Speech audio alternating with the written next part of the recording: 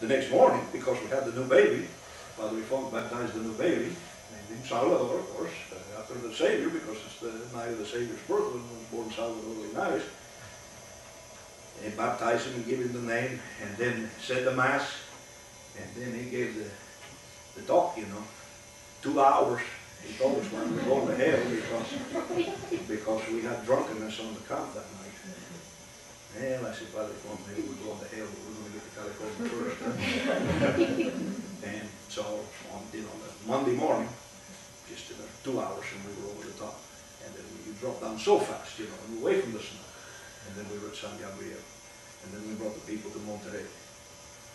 And then, you know, Rivera, he was your, well, he was the commander of the troops in California then, but was acting for the governor, Fernando Rivera. Do you remember him? Well, it's a good thing, you know. You don't talk Spanish, and it's a good thing you don't remember him, because he's a lot worse than I am. Even his Father Font, he even decided with me when it comes to Rivera. But Rivera had the same orders as me. When Anza gets there to California with the peoples, Rivera, you and Anza, you're supposed to go and find the best place to put the Presidio and the missions on the Rio San Francisco. But he was mad. And he was mad, I think, because, you know, he's been a soldier longer than me. He's an older man than me. He was mad because I'm a well, at that time, now I am a colonel, but then I was a lieutenant colonel at that time. Now I am a colonel. But then I was a lieutenant colonel, and so I had more rank than he did. And then I got the commission to bring the peoples, and I think he was mad with me because of that. But he wouldn't come from San Diego. I kept waiting over at Monterey. I kept waiting and waiting and waiting, and he didn't come. And finally I said, well, I have to carry out my orders, because we're going to go find out where we're going to put the Presidio in San Francisco. And so I took Padre Font, and we brought 8 soldiers, and we came up to right up to where the bay goes out on the ocean. Have you been over there? Ah, you can't believe. I told you, I never saw it. I couldn't believe there was that much water in the whole world. But over here's the ocean. Over here's this bay, so big, you could put all the ships in space. You could put all the ships on the whole world on this bay. And then one person standing on that rock right there can almost take a rock and hit the other side with one gun. We're going to keep anybody from coming onto the bay. Ah, I can't believe how beautiful that was. And then we came back around and decided, okay, back in this cove, was the wind not blowing so hard, and there was water, and there was wood for fires, and wood for making the palisades for the fort. This is where we're going to put the Presidio. And then we went and we found a place to put the mission. And then we wanted to find, because you know, you can look from here, and you can see the Sierra out there. It's covered with the snow. We call it the Sierra Nevada because it's covered with snow. We can see it there. You know, when we first started, they thought that the Rio San Francisco must come from the Rocky Mountains, but it's not. It's come from another Sierra, and we could see it. And so I wanted to follow the river back over there. But we're coming around this bay, you know, and you can't get across the river.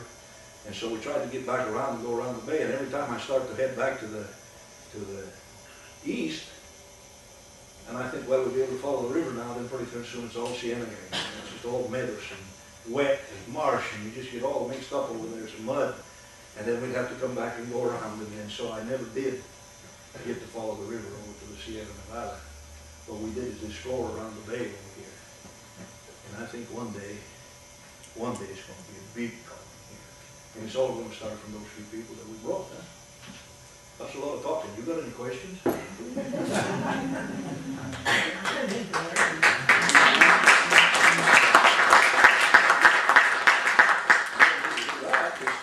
must have some questions. You got a question back there.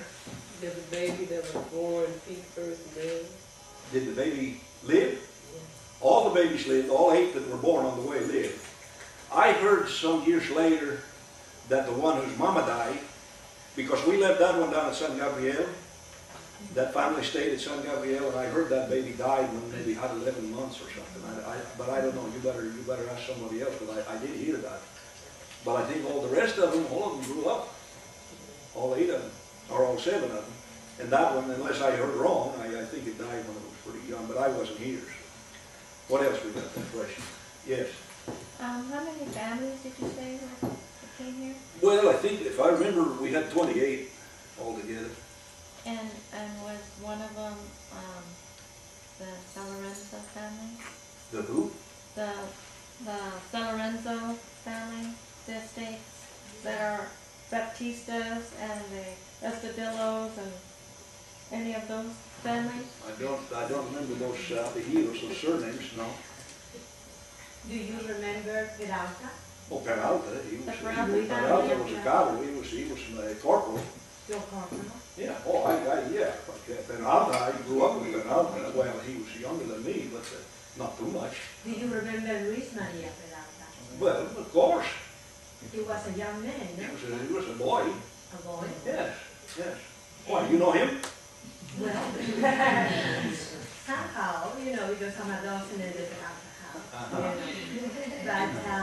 what about... Yeah, somebody told me they built this house after we left. That's That is, the Peraltas built this house? Yeah, He my was, great-granddaughter. And the Vallejos? The who? The Vallejos. Vallejo? No, there's nobody named Vallejo came with us, but other people... Vallejos. Vallejo, that's what I said. Yeah, no, it didn't come with me, but This is the roll call. it did what? This is the roll call. Is the roll call? Yeah. From the Anza, from the Los Californianos. Well, if that's everybody, maybe you can tell the names, but it's been 10 years since I was... Mobile. No, there's no Vallejo. Leandro was Read. Indian. No, I don't have that. You got a question? Was it 28 families that started the Presidio? Again, you got to remember, I brought them here and then I left. But I know we left some in San Diego, and we left some at San Gabriel, and we brought some over here, and it was Agosto. See, I was here in March, in April, and then I left, and I know because Moraga wrote to me sometimes, and I know he told me in August he brought the peoples who were here at Monterrey, brought them, but it wasn't everybody. Because they were to be soldiers, we recruited these men to be soldiers in California. And so all of them were at the Presidio at San Francisco. Some were stayed at San Diego, some at San Gabriel. But I don't know because I wasn't here, but I think they went wherever. And so if somebody in San Diego was needed over here, I've been living in the military all my life, I'm sure they sent them over here to San Francisco if they needed to. How many actually got to the San Francisco? But again, that was Moraga that took them there. I brought them to Monterrey. And I can't tell you the numbers because, well, I know Grijalva, we left some because, there'd been what was that word again? The sublevaciones, a revolt. There was a revolt in San Diego. And we tried to help put down that revolt, and that's when Rivera and I first didn't get along. And so we left some soldiers there, and then we had some soldiers desert, and I sent Moraga to bring them back. And so I don't remember the exact number when we got here, but there were probably 30 or 40 people that never came with us at that time, and they maybe came later. Yes, sir. How was your relationship with the indigenous people that lived here before you got here? How did that work out? I was my... Yeah, did you have contact with them? all the time, yes. We very different. The Indians, you know about the Indians, they're very, very different. The Indians over here are big and very light skinned. Some of them got the beards, like you. Yeah.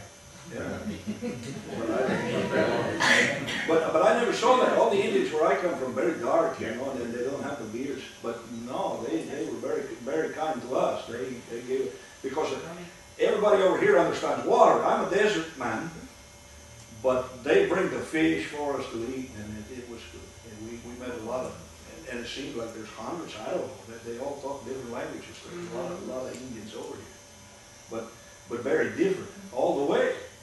The Yuma Indians, they're the biggest ones I ever saw, but they're very dark. And over here you have big ones, and they got hair on the face, and they're white. Interesting. But yes, I don't know. I just came and I brought the people and I left, but and I don't know since then. Maybe whether there's been good or bad, or I don't know. I hope they've been treating each other good. Yes. So your route, was it through Mexico, up through Arizona, and to California? That way? I left Ciudad de Mexico, and I came north to Culiacan, through Sinaloa, through Sonora, to back. You know where's Tucson? Tucson. Came from Tucson, followed the Rio Santa Cruz to the Rio Gila, followed the Rio Gila over to the Colorado, and then we went down to the south around the Médanos, down towards Baja California, and then back. That's what you're asking me? Well, it sounds like you went up and down, up and down, up and down. No. Well, mostly it's desert, so it's not too much up and down, but you have some mountains. North and south, Oh, north and south. north. Well, you go north, but you gotta come west too. So you went to Colorado, you went down to Baja. No. I said the Rio Colorado. All right. We're gonna get out of character here because she wants to. This is the time to do it. Some questions you can ask in character or answer in character, and some you can't. I can't tell you about Colorado because that's something that wasn't even existent. But there was a river called the Colorado River. Okay, that's what. And the Colorado River, where the Yuma Indians lived, is what is today Yuma, Arizona. Okay. So we were coming west when we got to the Colorado, wasn't it? So we had you a little confused there. I'm sorry about that. All right, now let's move forward to the 21st century. Another little question, because it's a little confusing. At one time, it was Arizona, Colorado, and New Mexico, New Spain.